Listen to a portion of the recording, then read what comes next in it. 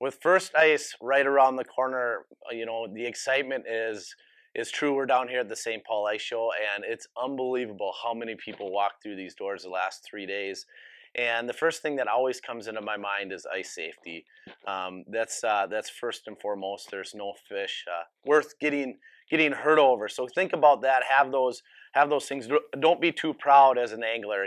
Have your life jacket on. Have your ice picks and have a rope with you just in case something bad happens. But then Billy asked me who am I going fishing with or where I'm going fishing. I said I know exactly where I'm fishing. I'm fishing with Mr. Dave Gins, and that actually brings me to a really good point about choosing a lake where we're going to fish without any prior knowledge and networking. Networking is a very important part of what we do as anglers when we're traveling all around. It's very important that we talk with other anglers that fish, but there's tons of different opportunities for the general public to be able to find information, whether that's a forum, whether that's a news feed, Facebook. So go out, find those different places, and ask where the fish are biting, or ask for certain different things that I should be looking for as an angler.